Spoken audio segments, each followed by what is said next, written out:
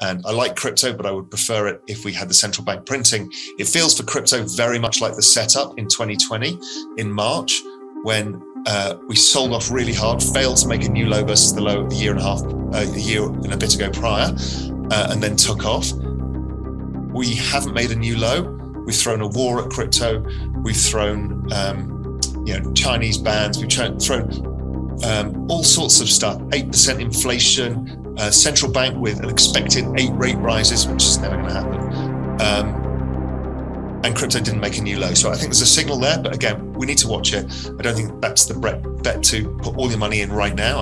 All of my money's in it, but I am adding to these other trades.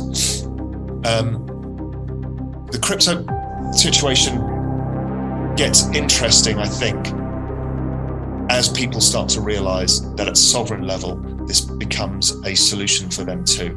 And the rise of central bank digital currencies, they're moving away from the SWIFT system, that's all coming into this game. Now, if this flares up further with Poland and NATO and Russia, I mean, there's no way they can justify having that reliance. So that's a complication. There are side deals that we cut. Russia and Germany have direct pipelines.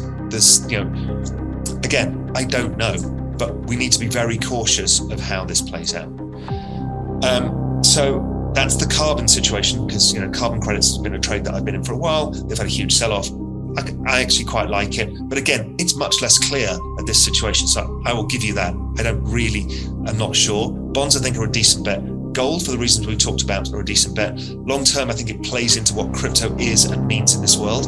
A distributed network that's not owned by anybody but owned by everybody is almost priceless in a situation like this. The dollar is a big risk here. So if you get a liquidity squeeze, the dollar goes up. The dollar's the one thing that I'm looking at, but we also know that the Fed try and stop that because they know the dollar is the wrecking ball. They can't let the dollar go up too fast, so they start supplying the world's banks with swap lines.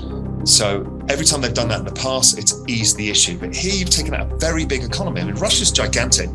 Russia probably has more natural resources than the rest of the world added together. It's something of that magnitude. So the GDP may not be big, but its asset base is enormous. And without that in the world, we end up with a huge loss of trade.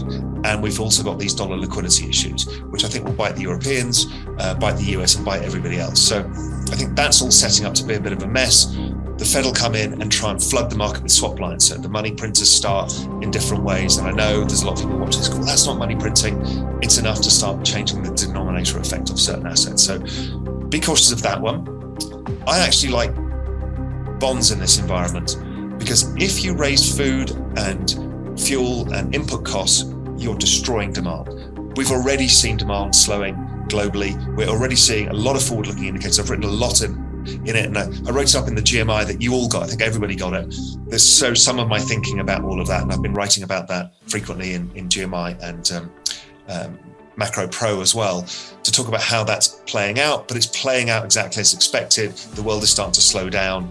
The US is starting to slow down. Bond yields are starting to come off. And I think even with higher prices, I know everyone thinks it's inflation. I think there's a massive tightening of monetary conditions and total demand destruction on lower middle class households. So I think that is a big problem coming. And I think bonds should fall in yield. And, right now, US bonds are a safe haven. So there's safe haven flows that come into that as well. Equities can rally if they finish the invasion and then we get some clarity. Clarity is what markets want. Is it going to go into World War III or not is what we're trying to grapple with right now. If not, that's okay. Markets could rally. Then they have to deal with the recession coming. The markets sell off again for that, quite possibly. So it's not very clear. Equity markets are troublesome. I've been waiting to buy tech, and I don't think we can get there until we start to see the monetary spigots opening up again. And I think they will come, and I think they'll come in form of transfer payments. Don't forget, transfer payments was the new genie that came out of the bottle in COVID, is they could give direct monetary handouts to people as opposed to just blanket fiscal stimulus by cutting taxes.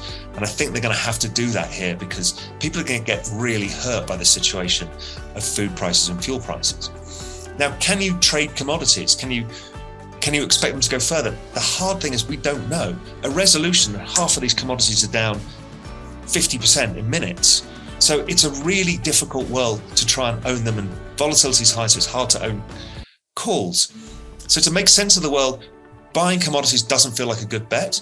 The ramification of the high commodities, which is slowing growth, makes bonds a good bet. The ramifications of the weaponizing of reserves makes gold a good bet.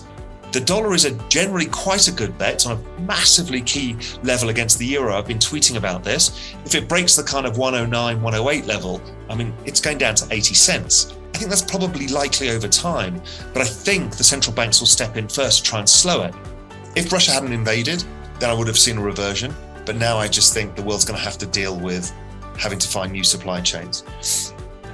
In that scenario one, I think there's going to be a weakening in sanctions on Russian commodities. So they'll sanction them on a bunch of stuff, but they'll say through the back door, listen, we need the copper, we need the nickel, we need the oil, we need the gas, which is a bit of a shit show, but that's kind of, I think, the state of the world.